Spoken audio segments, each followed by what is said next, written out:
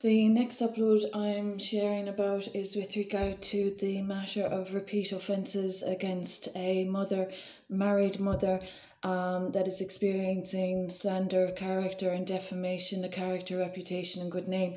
So as I've highlighted throughout this entire documentary of my experiences of inhumane, intolerable behaviour, the issue of individuals misrepresenting any agency or body to cause violations of an exacerbatory nature have also been the cause of concern that I've had to contend with while healing from individuals that have disrespected the Hippocratic Oath and that have developed from my body artificial intelligence developments that I did not consent to. So they've damaged my light body, my physical anatomy, and they've damaged my personal space.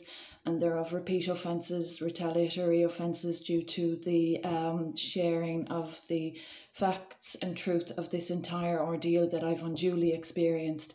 So the issue of individuals that are misrepresenting bodies and agencies to trespass upon me and to cause harms to my royal patronage after damaging my innocent child and after damaging very precious sacred light fragments as a royal sacred, I am really concerned how any respectable, self-respecting, dignified, honourable, professional, mature human beings could in any way facilitate any more stupidity in this very dangerous situation. It's quite disrespectful to any progress that has been occurring. As a recovery advocate of sanity and sobriety, I have an obligation to reiterate ad nauseum from a daily perspective the dangerous circumstances and conditions that have been caused for my child and I, and the irresponsible nature since 2017 when procedures were not respected or acknowledged duly. So this situation is a disrespect to humanity, it's a disrespect to the Declaration of Human Rights, and the Declaration of Human Rights is around a lot longer than I am, and around a lot longer than the individuals that are disrespecting it with unintelligent behaviour. And I have a huge concern for those that are being jeopardised and compromised to facilitate these fraudsters in society that are disrespecting the Declaration of Human Rights, and in particular the Constitution of the country, which are all other very dangerous matters as well. So the issue that I have mentioned already is the information that has been withheld from me.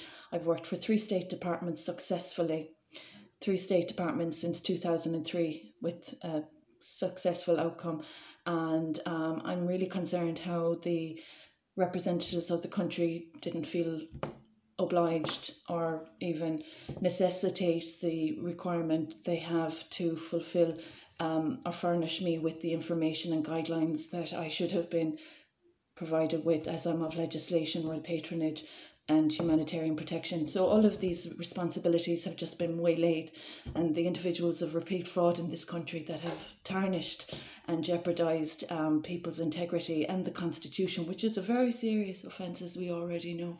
So these people that have been irresponsible in their duties and capacities and that have been developing AI against the very strict conditions and boundaries and limits that AI is applied to. Artificial intelligence is a very delicate development, and academia does not respect individuals that work, let's say, with a free hand at other areas that they shouldn't be delving into.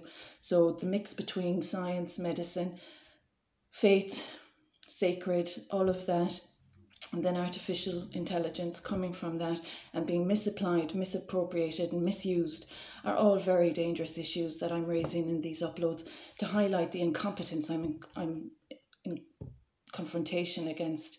It's a really sad sign of the times when professionals can't behave professionally and when there's a lack of dignity and honourability. It's just a very poor, sad sign of the times when individuals don't have the courage and bravery and the strength and wisdom to present themselves as they should with what they're obligated to. So there are obligations to my royal title. I can't reiterate that enough.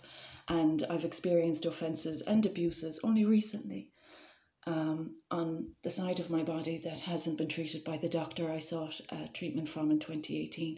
So medical negligence and abuses from individuals representing themselves in a negative capacity and not within remit to be within any boundaries of Maria McElligott here in this upload are all the criminal offences I'm experiencing in a democracy. So the government have obligations, they're not meeting the obligations, they're disrespecting my role in legislation, and there are individuals, as I mentioned, harmonising with my sacred purpose, traffic light system and driving around in cars.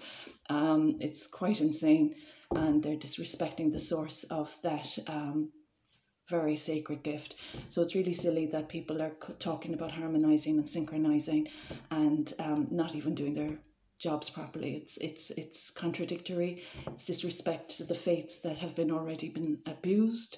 There have been several faiths disrespected since I first experienced treason in 2016. So they're not really within any capacity to be synchronizing or harmonizing with the royal sacred when they're not even able to make amends that they owe since 2006, and when they're not competent or capable enough for the role of reparatory procedures in circumstances such as this, and especially when they're making an issue of or a concern of financial exploitation. So the individuals that have been damaging from my sacred and that have been using it for wildlife and nature, artificial developments, and then for financial exploitation, while disrespecting my constitutional human rights and my royal patronage and trespassing on my property and upon my child, are all very dangerous offences that the European Court of Justice was made aware of in 2019 as well. So disrespect to my nuptials as a married mother is also offensive, and it disrespects women and children's rights. So as a married mother, individuals of a morbid mindset intruding upon me and facilitating adultery and then preaching from the pulpit are all highly disrespectful.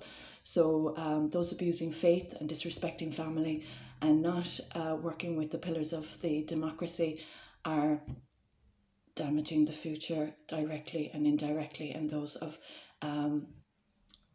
initiatives of harmonisation and synchronisation while disrespecting my purpose are working against the principles of spirituality, faith and religion, which is another human right. So I hope the United Nations knows what is what in this circumstance, and I hope they understand the nature of these uploads as a documentary for the sad sign of the times that has been caused for an innocent child that was exploited, traumatised and unlawfully withheld from his mother, and the abuse against women's rights as a professional. It's highly insulting that my role in education and legislation and humanitarian endeavours have been disrespected to accommodate the unforgivable, the unacceptable and the intolerable.